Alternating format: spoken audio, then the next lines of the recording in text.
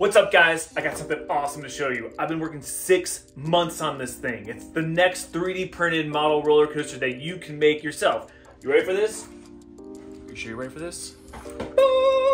It is Hagrid's Magical Creatures Motorbike Adventure inspired 3D printed roller coaster. So this guy is the latest and greatest 3D printable model that you can make.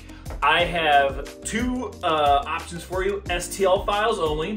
That is the files to 3D print this bad boy, and a step file version. So that comes with the step files and the STL files, because some people might want to go in and just go crazy, customizing it or making it actually writable, or who knows, you can do whatever you want. So there's two versions, STL and step files. I figured I would open up to everyone and go from there. So, which for what it took me roughly like 1 kilogram of filament. So other than buying the files, it literally costs you $20 to go and print one of these things. So that's really not that bad, considering the last model, look at this, it's freaking huge compared to the B&M, which I got a lot of flack for. I learned my lesson.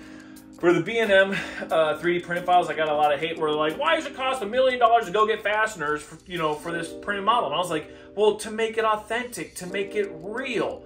So you know what I did? Instead of crying myself to sleep, I put all of the fastener details into the model, so you can just 3D print it, get the definition you want, and not have to pay an arm and a leg. So look at that. I learned something. So, cool. Give me more critiques. Make this stuff better. Let me know.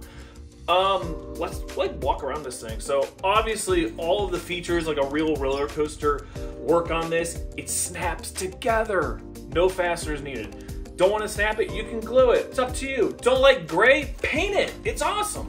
Oh yeah, all the seats work just like the real red. So that's another cool little feature. Couldn't say any more cool things about this thing. On the back side, just like real roller coasters, it's got all the attachment features so that you can like literally make a whole train. You can do whatever you want. That's the best part. So why aren't you doing 3D printers yet? Get the files. They're freaking cool. This thing holds freaking awesome. It's also just ginormous. But don't freak out. If this is too big for you, you can scale it. And since it all snaps together, if you scale it, the snap features will still work.